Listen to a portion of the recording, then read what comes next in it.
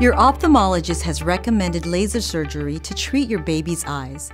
Your baby has ROP, or retinopathy of prematurity. This is a condition that affects the retina at the back of the eye. Laser surgery can help slow or stop changes to the retina from ROP that could seriously affect your child's vision. The goal of this treatment is to save your child's sight. The retina has two areas. The peripheral retina gives us our side or peripheral vision. The macula, the small area at the center of the retina, gives us our pinpoint central vision, allowing us to see detail clearly. Retinopathy of prematurity, or ROP, is a disease that affects some babies who are born prematurely. As an unborn baby develops, blood vessels grow from the center of its retina and branch out toward the edges.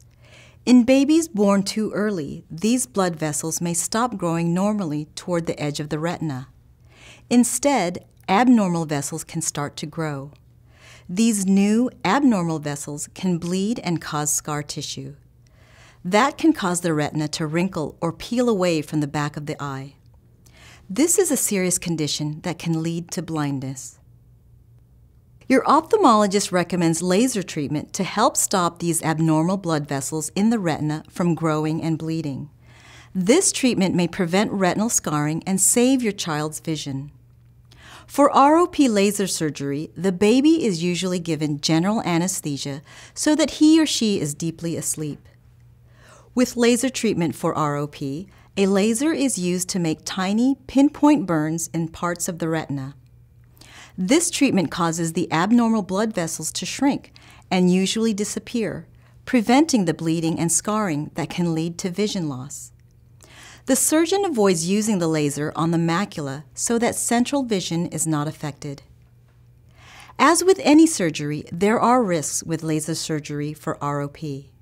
ROP laser treatment risks can include abnormal blood vessels continuing to grow or bleed, failure to prevent the retina from being scarred or from lifting from the back of the eye, also known as detaching, damage to the retina, bleeding in the eye, damage to the cornea, iris, or lens, loss of peripheral or side vision, a need for very thick eyeglasses for extreme nearsightedness, and decrease in vision, loss of vision, or loss of the eye.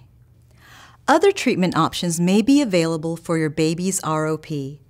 They may include having medication injected into the child's eye or having another kind of surgery. Your ophthalmologist can explain why he or she chose laser surgery to treat the ROP. Not all ROP needs to be treated. Your ophthalmologist has recommended laser treatment for your baby because this ROP may cause blindness if it is not treated. The goal of treating your baby's ROP is to save his or her vision. If you have any questions or concerns about ROP treatment, ask your child's ophthalmologist. He or she will be happy to help you understand the risks and benefits of this procedure.